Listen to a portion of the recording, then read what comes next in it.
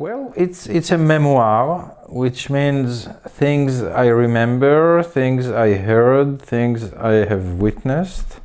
But you know, a memoir has also some elements of a novel, because the human memory is not so reliable. It's not that I told lies on purpose in this book. I told things I remember, things my parents told me, my grandmother told me, my uncles told me, and also things I have witnessed myself. But I'm taking this into consideration, that my memory can be a little elusive from time to time, like anybody else's memory. And then there is also some artistic freedom I allowed myself here and there. But this is a memoir describing a certain episode in the life of my grandmother, who was, I would say, obsessive, compulsive concerning the issue of cleaning. She was cleaning the house all the time, and she made everybody else in the family suffer because of that. But we still remember her with, not with anger, but with humor and curiosity, because she was a real character, a real, what you would say, type. And this is the story of part of her life, the issue of the cleaning. It's quite a funny story, because we learn to treat her problem with humor. But there are also some sad parts in the book. Mm-hmm. Yeah. And you wouldn't call it a novel, I understand. It's something in between. It's here I saw they defined it as a roman. In Israel I did not define it at all. I just said this is a book. It's a book. You know, but it's something. If I have to use only one term, I will say memoir. Okay. And what made you write it? I think about it for many years, and I used the character of my grandmother and other members of the family in other novels long ago, because I think this is the origin. This is where I take my topics and my imagination, and most of my stories are made up. They are completely fictitious, but the atmosphere in my family, in the village, is the source of all my books. And I always thought about writing something on more biographical level. And then a few years ago I went to the United States to give a lecture tour in universities. And the idea was to talk about my novels, but slowly I found myself talking about the origins, the source of my novels, about my family, and I told this story about my grandmother and her vacuum cleaner, and I saw that the audience was very pleased by this story. And I learned from my family how to tell a story too. So I decided that this will be the topic one day, and I wrote it, yes. But it took you many years to write it. It took me to get to it. To get to it, it took me a few years, and to write it took me about 2 years, something like this. I'm a slow writer. It's not a big book, but I write slowly, and I polish very thoroughly. I write my books the same way my grandmother used to clean the house, every little detail, and I think I inherited few things from her. So perfectionism is one of them, which can be bothering in my case too. But my grandmother asked other members of the family to clean all the time too. I don't ask anybody to write my books for me.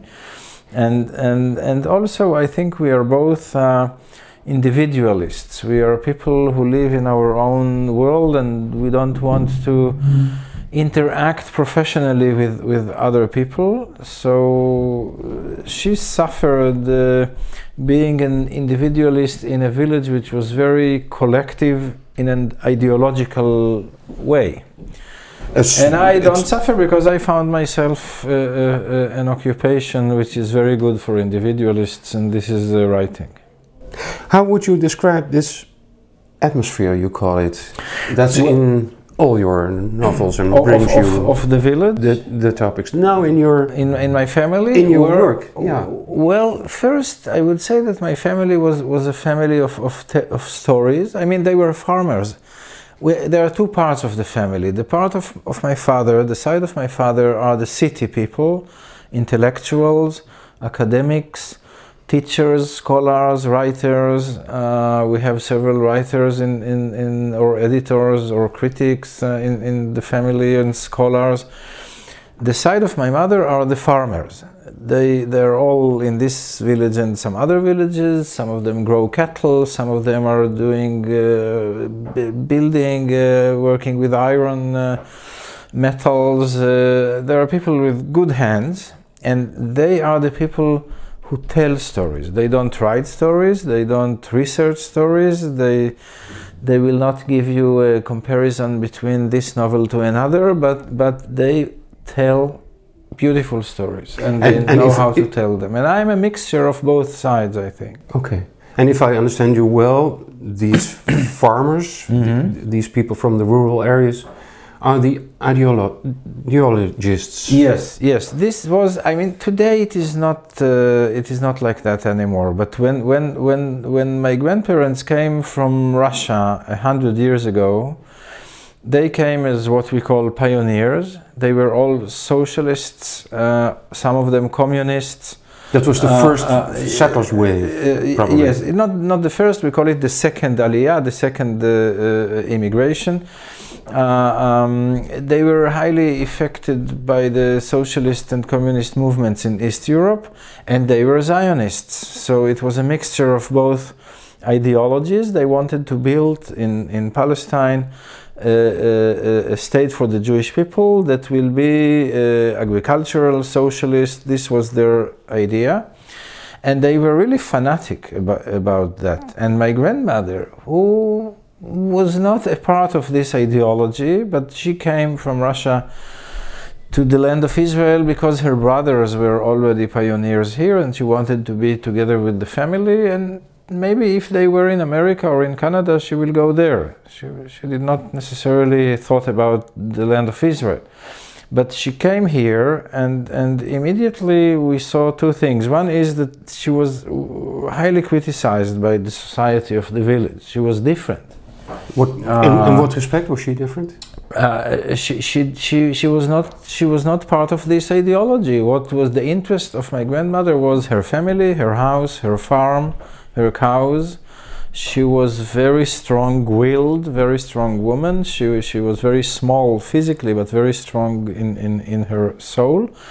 And look, my father, her husband, was much stronger ideologically, but he almost broke from the difficulties of these days, and if it was depend on him, he would leave the village and go to the city or maybe somewhere else. Because these were harsh times. Hard times, yes. But she stuck her nails in the ground, and she never lived, and she fought and she struggled with all her force, and she enslaved her children and her husband, who were all angry at her. But she kept the farm in our hands. And this is something that today all the relatives who are still there are very grateful about. But the village people looked at her suspiciously, critically. She was a controversial woman. She was different. And I think writing this book and checking the reactions today gave me a good lesson, because I showed these people the other side of my grandmother, and I can feel that the society of the village today is much more compassionate, forgiving. And today she became a literary hero in Israel. It's unbelievable. People coming in buses to the village to see her house. People go to her grave in the cemetery and put flowers. So she has her statue. Yes, but only after she died. But yeah. And the other side of your grandmother, is that the side of strength, or? I would say this is not. Is it the opposite of? No, I would say that the other side of her is the stories she was telling, the way she kept the family, protected the family. For me, as a grandchild, I was her oldest grandchild. And we had special relationships. I think I'm the only family member who never had a fight with this woman. All the rest had fights and reconciliations. And I loved her stories. She was telling me stories about her childhood in the Ukraine. And for me, you know, in the hot weather of Israel, these stories about the snow in the winter and the wolves and the freezing river and the ducks and the potatoes in the cellar and the mujiks and the pogroms that they suffered, and it was like a legend, you know, it was like a mythology, and I enjoyed these stories, and in a way I would say she affected me not less than my father, who taught me my Hebrew, my knowledge of the Bible, my literary knowledge and affiliations. But I think she, in her way of telling the story, is also very influential. And what was the meaning of telling each other these stories within I think this was family? a part of the aim was double. First thing was that they had no other way of entertaining, you know, this was a poor village, difficult conditions. For example, they did not have electricity in the first 15 years of the village, for example. They had to use lanterns to cook on fire, you know, things like this. So sitting around the table in the evening and talking and telling stories, this was entertainment. The other thing was that I think through this humor, special humor, my uncles and my family and my grandparents had, this was the way to cope with these difficulties, and they are very funny people. Surviving. Yes, they are very funny people. They brought this East European humor, which is the humor in which the poor man or the oppressed man makes fun of himself, you know, and this is how he gathers strength. And for example, my grandfather would tell how poor they were in Russia. And he said, when all the family drank tea, we had to share 1 cube of sugar for the whole family. And I said, did you break it to little pieces? He said, no, we hanged it from in a thread from the ceiling, and we looked at it while drinking the tea. So this is the kind of humor that shows the way to cope with this misery. And till today, the sons and daughter of my grandmother who are still alive are very, very funny people. They are older people, of course. They were 7 to begin with, and they are funny people. I enjoy talking to them very much. And they're still telling each other stories? Each other and myself. And sometimes they see one of their stories being used in one of my novels, and it makes them very happy, and then immediately they make all kinds of corrections. And because whenever somebody in the family says het zat zo, then somebody else will say, no, it wasn't like this, and gives his own version. So when I started to write this book, I was interviewing them and asking questions and look for more stories of the family. And then suddenly I realized that they tell me stories I made up and put in my books as family stories. And I told them, this is not from the family, this is from my books. They said, no, you heard it from us when you were a little boy and you used it later. So I let them claim the right for these stories. Has the meaning of telling each other's stories changed in modern times? I think among the younger generation, they have other means of entertainment. They all have the television and computers and internet. But they still tell each other stories. They still tell stories, but a little less than the previous generations. But the older people are still telling stories to the younger ones and to themselves and to me. And it is also, look, it is also not a matter of my family. It's a tradition of the Jewish people. This is what we do for the last 3,000 years. We tell stories about ourselves to each other, to other people. We tell, the same way I'm telling you stories about my grandparents, the Jewish people are telling stories about the great parents, Abraham, Isaac, and Jacob. And we don't tell just stories the way the New Testament is telling about Jesus, for example, only miracles and moralistic lessons and spiritual lessons. When we tell the biblical stories about our family, all the ancient family, we tell about the love life, we tell about even sex life from time to time. We tell real life of people. But has the meaning changed? The meaning of storytelling changed? In modern times. It changed because there are other channels of artistic channel. But I think that maybe in the times of the Neanderthals, they were the three most basic artistic channels. One was to draw on the cave walls, and one was to sit around fire in the cave and tell stories to each other. Now these were mythological stories. How come there is rain falling from the sky, or how come there is lightning, or the sun goes like this? And there were also practical stories of where shall we go tomorrow to hunt, you know, something like this. And there was music, people were hitting something, drumming, and everything we know today as film and television and internet, you know, wasn't there, but these are the three most basic arts, and I'm happy to continue one of them. You explained the atmosphere in your books and in your history to me. How would you describe your main subjects?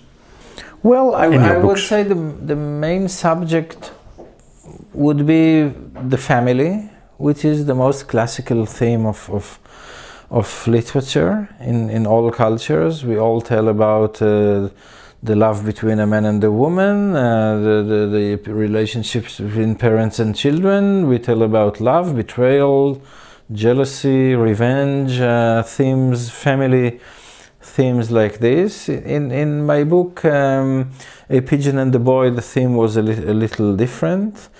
In my book, The Four Meals, it was more about the way a man can wait for many years for his love to come true. But still, it is the relationship between people. I don't write political novel, and I don't like the mixture of politics and literature.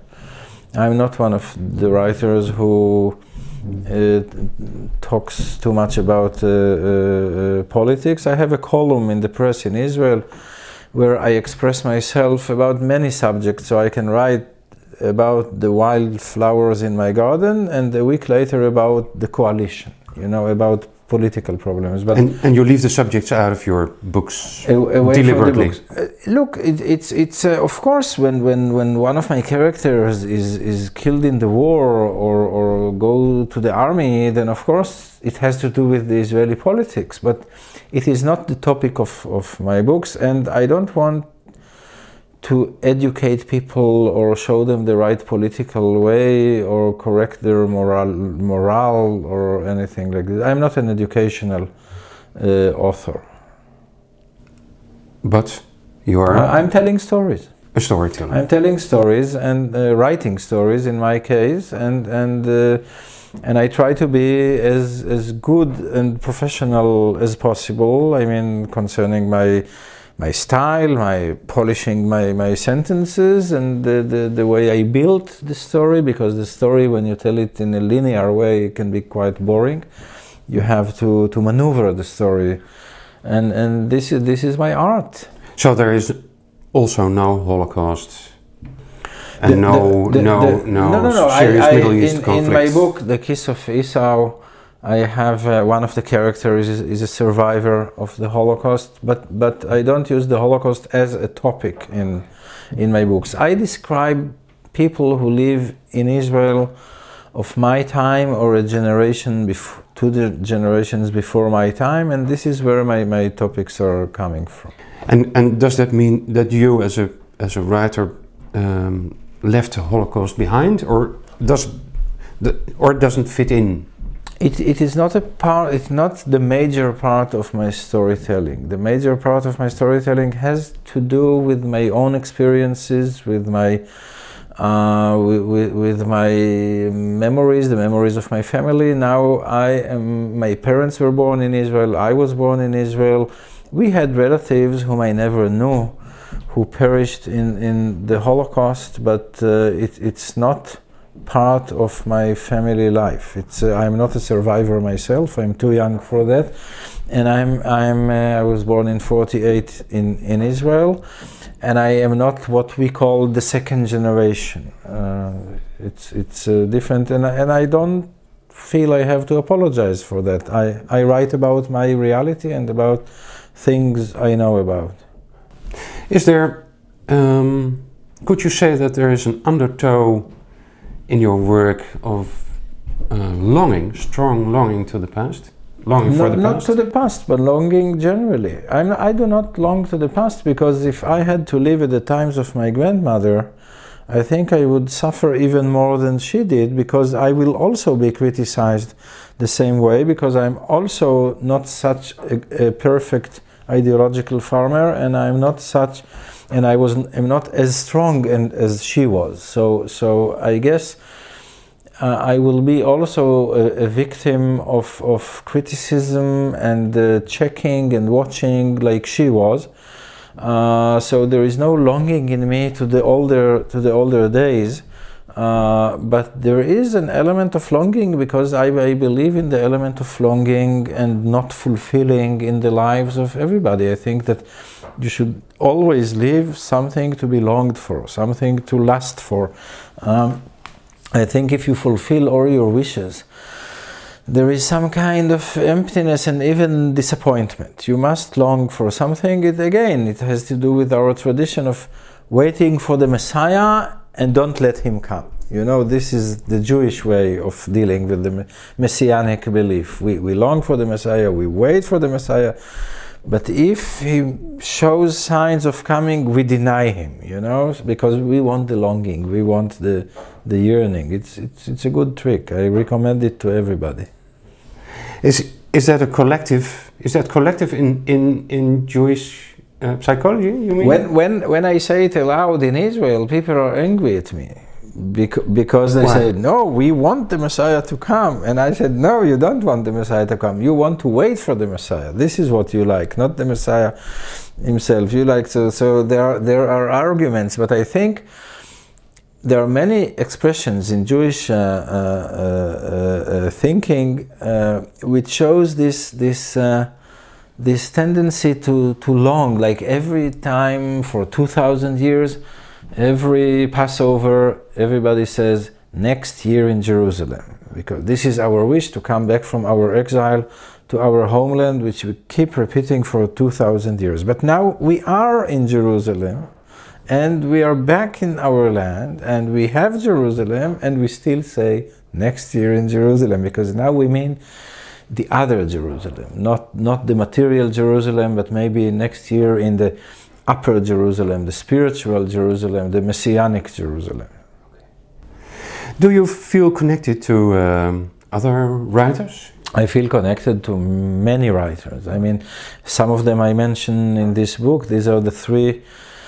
I say that there are 4 Russian storytellers who affected me. This is Nabokov, Bulgakov, Gogol, and my grandmother. These are 4 Russian storytellers, and I said it to Russian readers in Moscow a few years ago, and they were very happy about this group, you know, of my grandmother included. And I think Thomas Hardy is very dear to me, and Henry Fielding, and Melville with his Moby Dick, and Mark Twain with his humor, and Agnon, our great grand writer who is our Nobel Prize winner 60 or 50 years ago, 50 I would say years ago. And I have special affiliation with a Israeli children writer called Nahum Gutman, also from a previous generation.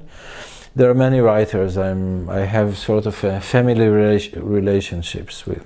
I always felt you might, in the mind, be a family member of Gabriel Garcia Marquez, for instance. No, I would say I am more, I take it as a compliment because I admire his work, but I read him when all the writers I mentioned to you, I read between the age of 12 to 18, something like this. Marquez I read only when I was 20 something, and I feel that the older you get, you can enjoy the books the same, but they do not tattoo themselves into your flesh the way the books of my juvenile time did. So I enjoyed reading him very much, but he didn't have the same effect as Dead Souls of Gogol, for example, which I read when I was 16 or 15, or The Chosen of Thomas Mann, who is also another writer I appreciate a lot, and Joseph and His Brothers by Thomas Mann, and because the Bible is very important for me, and this way Thomas Mann dealt with the Bible was intriguing and very influential on me. So I think the writers I read in an earlier stage are the ones who are more influential. What makes the Bible so important to you? Well, first, because of autobiographical fact that my father, who was also a writer, was a Bible scholar, and he was a secular person like I am, but he was highly interested in the Bible because of literary, historical, and national reasons. And he was a great scholar of the Bible. He knew the Bible almost by heart. I'm talking about the Old Testament. Yeah. And he used to teach us and his pupils in school the Bible on location. When we read about David and Goliath, we went to the same spot where it happened, and he was reading the chapter there, and everything came to life, and he was throwing stones and did whatever needed, you know. It was, and I think if teachers will do the same today, it will be a great experience for the children. And this is one reason, because I was influenced by my father, and the other reason is that is the Hebrew language, which did change like any other language, but still today we can read a chapter from the Bible, okay, which was written 3,000 years ago, and understand most of it, and vice versa. If King David or Jesus Christ will come now into this room, they can read a chapter from my book in Hebrew and understand half of it, maybe. This is unbelievable. It doesn't exist in any other language. So it gives me this feeling of a very long line of writers, a very long dynasty of literature. A tradition. A tradition. I mean, I'm not so sure if an Italian writer today can feel so close to Ovidius or Virgilius, because they wrote in different languages. But I write the same language, almost.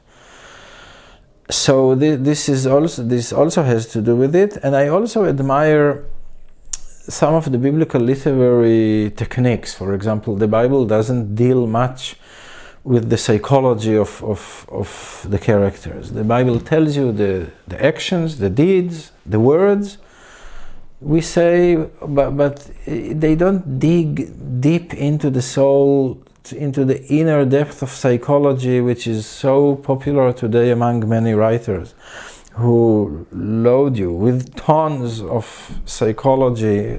For me, I find it very boring sometimes. I prefer to make the psychological analysis myself. I want the writer to describe to me what happened, but I want to make the explanations. I want to understand why did a character did that or not did the other thing. And the Bible is such. I like the way the Bible tells a story in a very minimal diamond-like way. Is the Bible a good book? Some of it is very good. Some of it parts of it were written, I think, by poor writers. Which part is very good?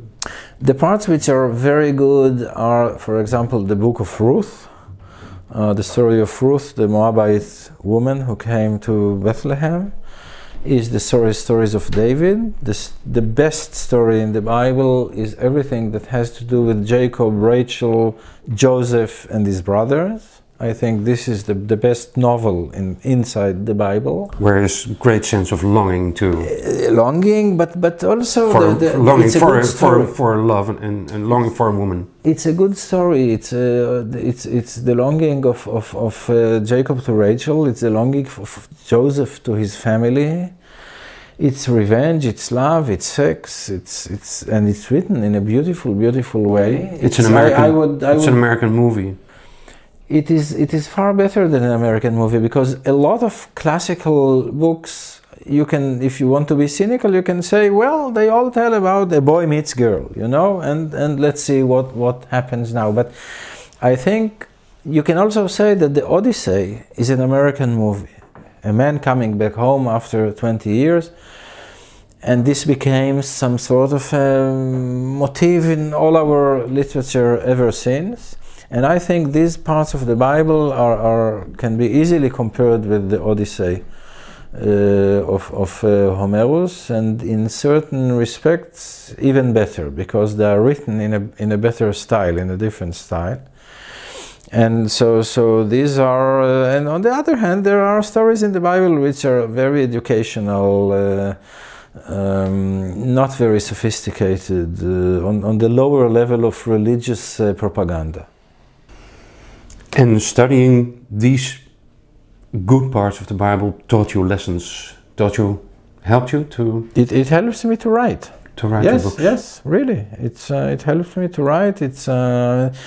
I borrow themes from the Bible, and sometimes I think, how would the biblical author will describe the same scene I'm describing now? And we write differently, but still, I'm influenced by this way of writing.